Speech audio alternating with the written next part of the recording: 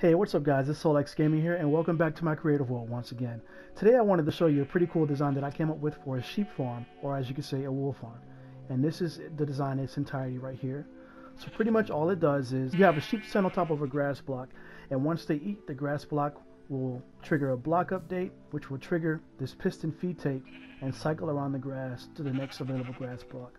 So this design is really, I find this design good because it's really efficient. You don't have to have a lot of sheep in here. Even with one sheep, it moves very quickly. As long as there's a dirt block underneath the sheep's feet, and the sheep has been sheared by this dispenser with the shears in it, the sheep will feel determined to eat again at a pretty fast rate. As you can see, someone just ate already and the blocks got shifted around. And there they go, they just keep going to town. So you could put one sheep or many sheep of the same color in it.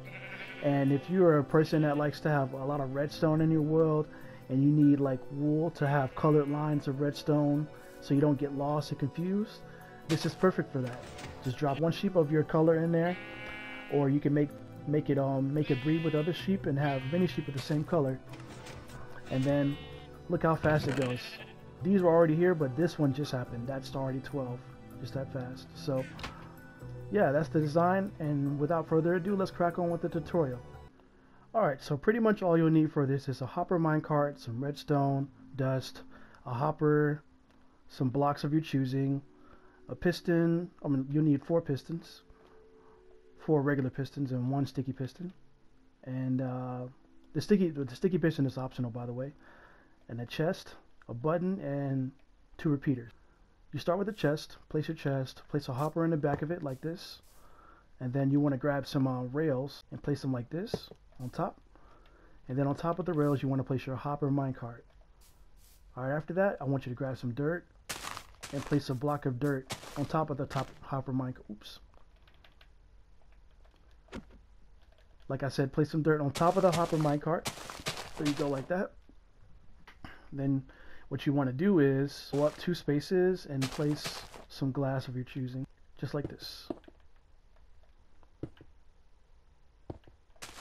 Alright, once you've done that, now it's time to start making the piston feed tape. So to do the piston feed tape, you want to do this. Grab some dirt right here, go like this, and place 1 regular piston like this. And after that, you want to count out 12 blocks. So 1, 2, 3, 4, 5, 6, 7, 8, 9, 10, 11, 12.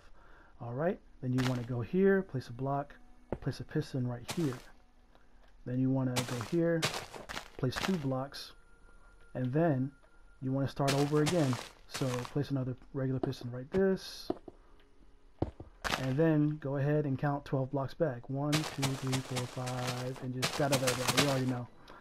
Stop right there. You want to have a space here, and then add a piston right there, and that's the piston feed tape done. All you have to do now is place a observer. I forgot to mention you need observers, so now you need an observer. Place it here like this, and then grab a block of your choosing that's not dirt, and then start routing up the pistons. So place blocks underneath all the pistons.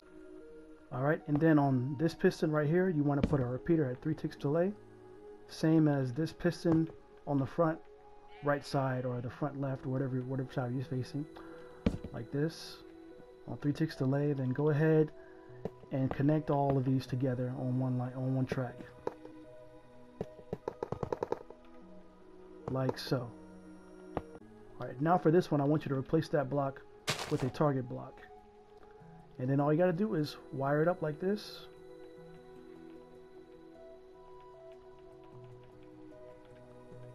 And that's the piston feed tape done. Now to trigger it, you need to put a block up here next to this observer. And that's it.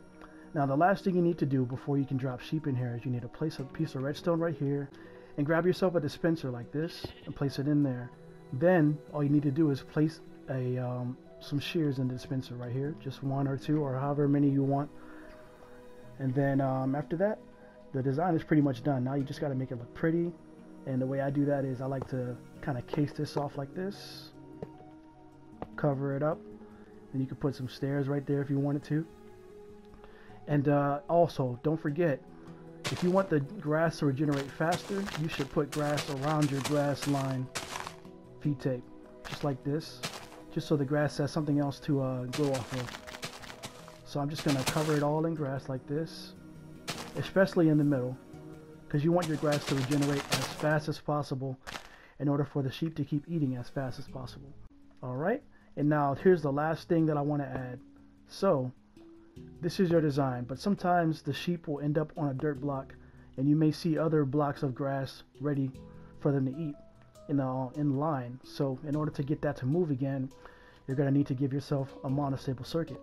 So in order for that to happen, I use one sticky piston right here, and then an observer on it. And then all you have to do is put a button on the sticky piston if you're on bedrock, or below it. Either way it'll work. And then when you press that button, it'll trigger everything and make the circuit move over again. Yep, and that's the design complete. All you got to do is drop your sheep in and enjoy getting wool very fast in Survival Minecraft. If you guys like that creation, let me know. If you want to see more survival related creations that are useful, I'd be happy to try to make some. Just let me know, and thank you guys for watching.